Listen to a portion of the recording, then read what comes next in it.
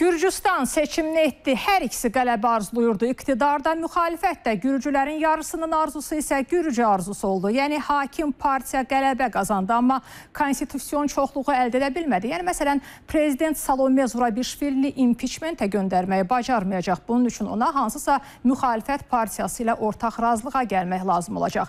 Seçkidə iştirak edən müxalifət partiyalarından bir çoxu isə seçkinin nəticələrini tanımır və etiraz edəcəklərini bildirir.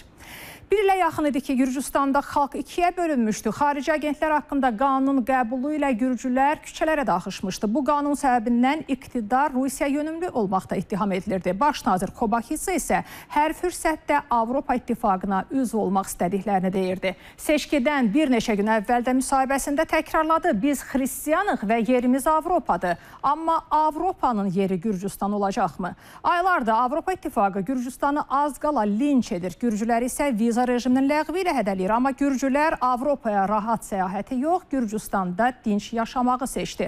Qalib gəlmək üçün Gürcü arzusunun lideri Bidzina İvanişvili əlindən gələni etdi. Seçkidən əvvəl Qərbin keçmiş baş nazir İrakli Qaribaşviliyə təklifinin üstünü də açdı. Sən demə, bir müddət əvvəl hansısa Avropalı lider Gürcüstana Rusiya ilə müharibə təklif edib. Ümumiyyətlə, Rusiya ilə müharibə seçkilərdə hakim partiyanın əsas tezisi idi. Xalqı inandırdılar ki, müxalifət qalib gəlsə, Rusiya ilə müharibə başlayacaq. Beləliklə, Gürcülər Qərb-Rusiya siyasi savaşından Rusiyanı qalib çıxardı. Bu deməkdir ki, Gürcüstan ikinci dəfə Ukraynanın aqibətini yaşamaq istəmir. Qərb indi Tbilisi ilə necə davranacaq? 230 mindən çox Azərbaycanlının yaşadığı Gürcüstanda bundan sonra baş verəcəklərin proqnozu sujetimizdə.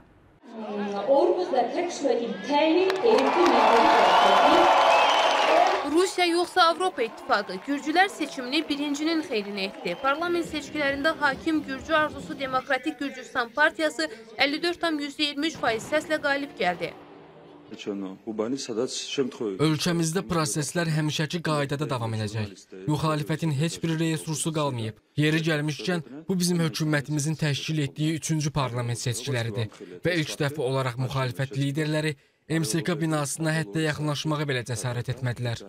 Bunun sadə bir səbəbi var. Qələbəmiz kifayət qədər aşkardır. Onların elektron seçkilər, seçki qabağı mühitlə bağlı manipulyasiya cəhdləri uğursuzluğa məhkumdur. Müxalifət isə seçkinin nəticələrini tanımadığını dilə gətirir.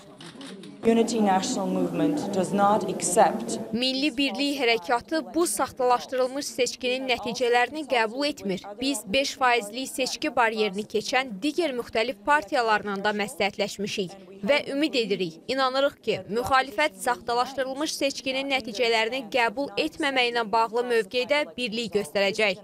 Bu, yalnız hansısa partiyaya dəstəyin nəticələrini oğurlamaq cəhdi deyil. Bu, Gürcüstanın Avropa gələcəyini oğurlamaq cəhdidir.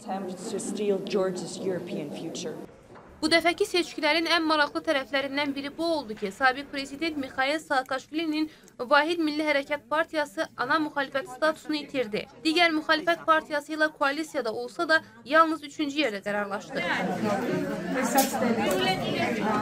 Seçkinin nəticələrini heç də hakim partiyanın müxalifət üzərində mütləq üstünlüyü kimi qiymətləndirmək olmaz. Gürcüstan konstitusiyasına əsasən hakim partiya parlamentdə əsas söz sahibi olmaq üçün minimum 100 deputatla təmsil olunmalıdır. Mövcud nəticələrlə isə Gürcü arzusunun bu bariyeri keçəcəyi real görünmür. Hakim partiya 150 parlamenti deputat kürsüsünə malik olan Gürcüstan parlamentinin təxminən 90 deputatına malik olacaq. Bu çoxluqdur, amma bu mütləq çoxluq deyil. Bundan sonra əlbəttə ki, digər siyasi partiyaların da parlamentdə fəaliyyətindən bir çox məsələlərə aydınlıq gətirəcək. Amma aydın olan bir məqam var. Siyasi partiyaların heç biri, müxalifət partiyalarının heç biri Gürcü əhalisi tərəfindən mütləq simpatiyaya malik deyil. Gürcüstanda düşünürlər ki, müxalifətin seçkinin nəticələrini tanımaması müəyyən gərginlik yarada bilər. Большинство партий, которые прошли 5% барьер, 5%lik bariyeri keçən partiyaların əksəriyyəti seçkilərin nəticələrini qəbul edilməz adlandırır və saxtakarlıqdan danışır. Saxtakarlıq olduğunu isə nüfuzlu beynəlxalq güclər deməlidir. Düşünürəm ki, bununla bağlı mübahisələr yaranarsa, o zaman Gürcüstanı ssenarisi ilə məlum olmayan müəyyən ixtişaşlar gözləyir. Burada sözsüz ki, mitinqlərdən, etiraz aksiyalarından danışmaq olar. Bu seçki ilə Gürcü xalqının yarısı həm də Avropaya inteqrasiyanı dəstəkləmədiyini bildirmiş oldu. Amma Avrointeqrasiyanı dəstəkləyənlərin də sayı az deyil. 50%-ə yaxın Gürcü düşünür ki, ölkə Avropa yolunu tutmalıdır. Bizim konstitusiyamızda da var, Gürcüstanın yolu Avropa yoludur. Biz Avropa ilə inteqrasiya, Avropa ilə əlaqələrin hər bir müsbət müstəvidə nə əldə olundusa, hamısı Gürcü Arzusu partiyası dövründə oldu. Vizasız gediş-gəliş, istər azad iqtisadi müqaviləsi, iqtisadi alış-veriş müqaviləsi, istərsə bir çox məsələlər hamısı Gürcü Arzusu partiyası dövründə olubdur və bizim açıq-aşkar biz bəyan etmişik ki, biz sülhlə, şərəflə, ləyaqətlə Avropaya doğru. Bizim istiqamətimiz budur, bunu heç kim dəyişə bilməz. Avropa İttifaqı isə Gürcü arzusunun iqtidarda olduğu Gürcüstanı istəmir. Qərb mətbuatı Gürcüstandakı seçkiləri belə şərh edir. Gürcüstan qərbdən üz çevirib, geri qayıtmayacaq. Hakim partiyanın əsas arzusu həm də Abxaziya və Cənubi Osetiya problemini həll etməkdir. Baş nazir Qabaxidze seçkidən öncə böyük bir əminliklə Gürcü arzusu qalib olarsa 2030-cu ilədək bu münaqişənin sülh yolu ilə həll olunacağını bildirmişdi. Seçki bitdi və xalq iqtidarı hakimiyyətdə saxladı. İndi Gürcüləri də, elə Cənubi Qafqazı da bu suallar maraqlandırır. Verilən vədlər necə yerinə yetirilecək? Avropadan qopmaq istəməyən Gürcüstana Rusiya bu məsələdə dəstək göstərəcəkmi?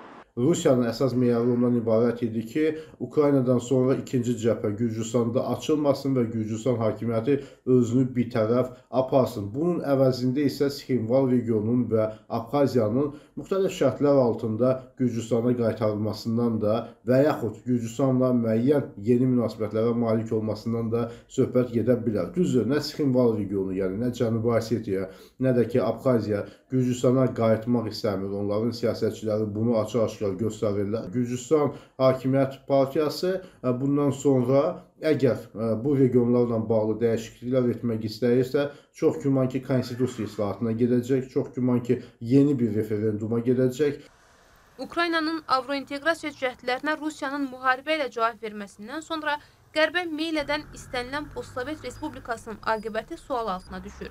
Seçkidən sonra Avropaya inteqrasiya meyilləri yenidən güclənərsə, Gürcüstan, Rusiya və Avropanın maraqlarının kəsişdiyi yeni poligona çevrilə bilərmi? İvanişvili hakimiyyəti isə düşünmürəm ki, Qərblə Şimal arasında ciddi şəkildə mübarizənin gərginləşməsi üçün əlindən gələni edəcəkdir. Əksinə İvanişvili hakimiyyəti vəziyyətin durulması üçün, vəziyyətin mülayimləşməsi üçün əlindən gələni edəcək və çalışacaq ki, xarici siyasətlə bağlı kəskin hərəkətlər etməsin. Gürcüstanda bir müddət sonra prezident seçkiləri də baş tutacaq. Mövcud müxalifət koalisiyası prezident postunu əldən verərsə, İvanişvili hakimiyyəti biraz da güclənəcək. Təbii ki, vəziyyət bunun tam əksi də ola bilər. Hər bir halda proseslərin hansı aspektdə inkişaf edəcəyi zamandan və əlbəttə ki, Gürcü xalqının iradəsindən asılıdır.